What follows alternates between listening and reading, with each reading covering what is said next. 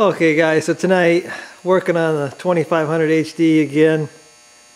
Kind of fixing an issue that I caused myself a little while back. I got the inner liners out here. And what I'm doing is I'm re-gapping my spark plugs.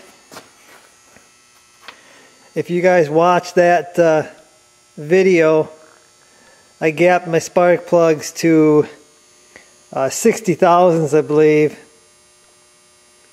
And it should have been, I believe, 40 to 45 thousandths. The gap. So I'm fixing that. This is actually my last one. And it's pretty easy to do this job. The hardest part is actually getting in there and reaching it. But actually this lift kit has made it easier because there's more gap here in the wheel well, so it's easier to get in there.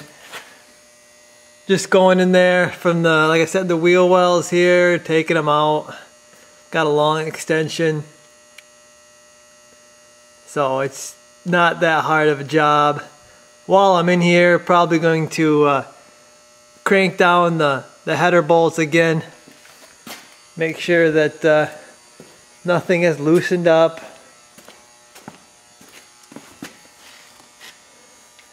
This side's got really no wiring, so it's a lot easier to get to this side, but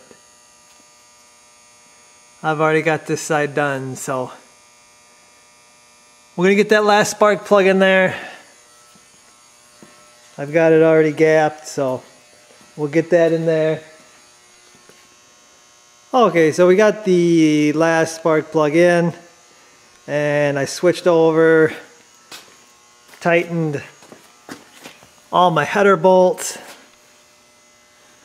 and some of them loosened up. I could feel where they loosened up, and headers are known for that. They'll loosen up over time, so you gotta check them, but everything's looking good. The headers seem to be holding up okay. I don't see any broken welds. Just kind of looking them over while I was tightening the bolts up, and everything looks good. They're turning what looks like to be a bluish color. I really don't care what color they turn. I just don't want them to rust. They could turn pink for all I care. But it looks like they're doing pretty good to me. I checked both sides, and looking good for a cheap header. You guys didn't watch that install video. I did an install video on these. You can go check that out. But we're done. We're done for the night.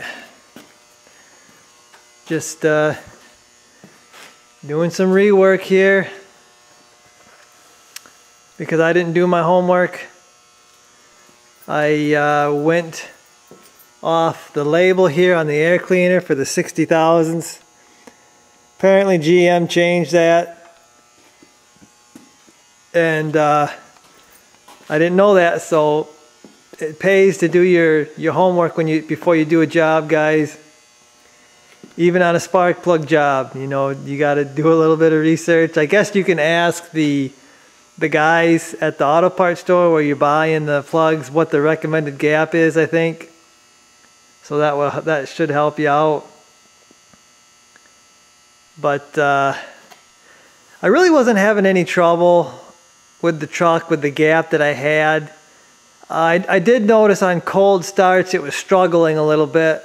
I don't know if that has to do with the gap or not. We'll find out because we're going to get some cold weather again. So we'll find out if the gap fixes that. It didn't have that before, the headers and spark plugs, so maybe it was the gap. We'll find out.